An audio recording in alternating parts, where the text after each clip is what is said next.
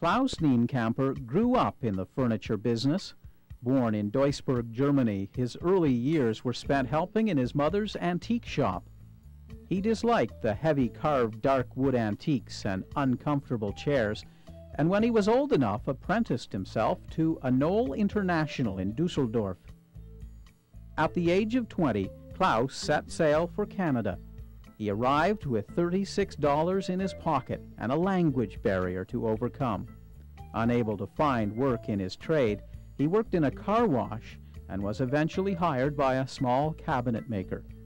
Eventually, he was hired by one of the cabinet maker's clients, a furniture designer who wanted to set up a new company called Swiss Design in Canada.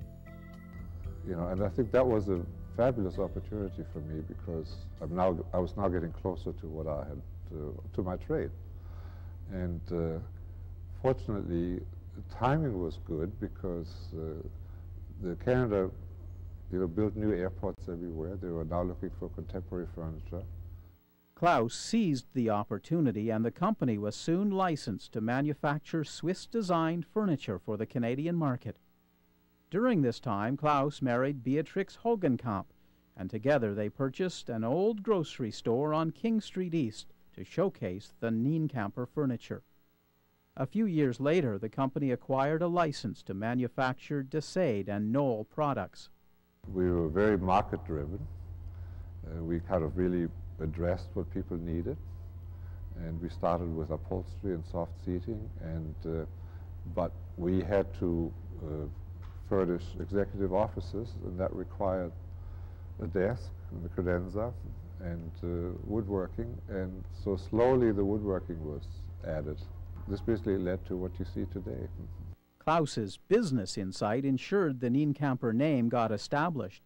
Today, his furniture is manufactured at Nienkämper's 120,000 square foot manufacturing facility in Toronto, creating jobs for more than 220 people.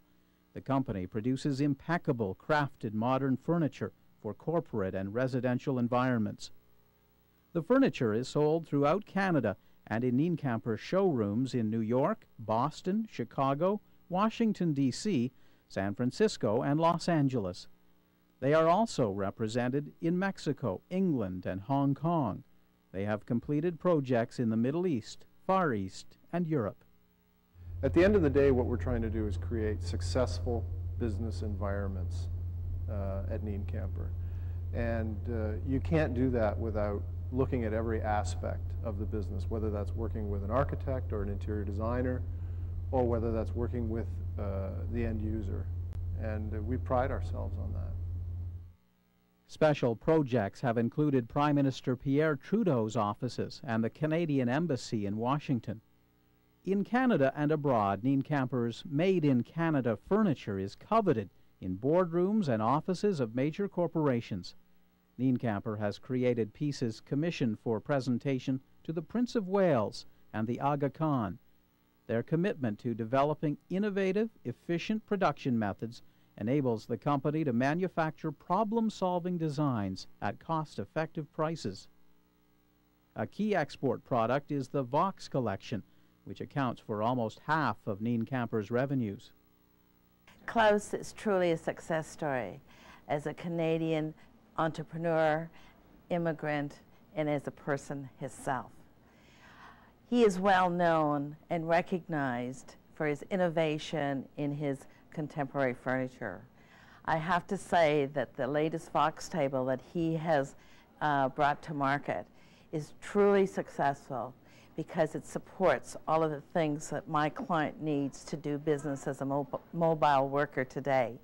In both 2001 and 2002, Nienkämper received the Best of Canada Award, as well as the Canadian Government Export of the Year Award in 2000. Klaus is active in supporting and promoting the design community and has provided scholarship and capital funding to the Ontario College of Art and Design, Ryerson University, and the University of Toronto's Faculty of Architecture. He is a true icon of Canadian design, and he gives back to the community. And it's pretty rare. He's also an entrepreneur, a designer himself, a very large thinker, and somebody that we can always depend upon. Today, Klaus can look back on his life in Canada and enjoy the success he's earned through his hard work, determination, and astute decisions.